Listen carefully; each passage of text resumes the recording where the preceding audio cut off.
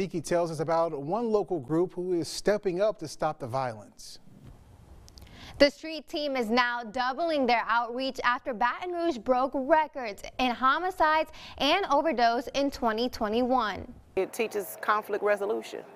It is a step up from your guidance counselor. Each member of the street team shares a similar story. But I lost a best friend of mine in 2009, surrounded by a whole bunch of violent deaths. Losing a loved one to violence. Is that when we go out and we interact with these community members, we get to actually hear their story. The street team is a trained group of residents from high crime neighborhoods. They work with Mayor President Sharon Westenbroom's office. They visit the 70802 and 7805 zip code to talk to their neighbors' needs. With Baton Rouge breaking last year's records in crime, they are committed to putting in extra hours if that means they can help save a life.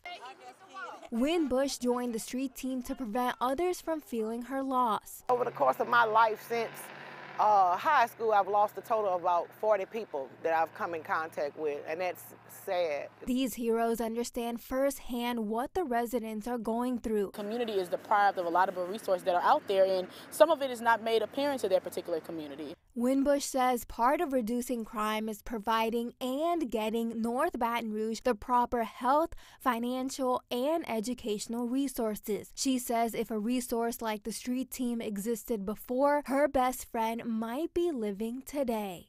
The street team was created late this summer. Since then, they have developed relationships with over 1,700 families. They hope to expand to other areas impacted by violence. Reporting in studio, Anam Siddiqui, NBC Local 33 News.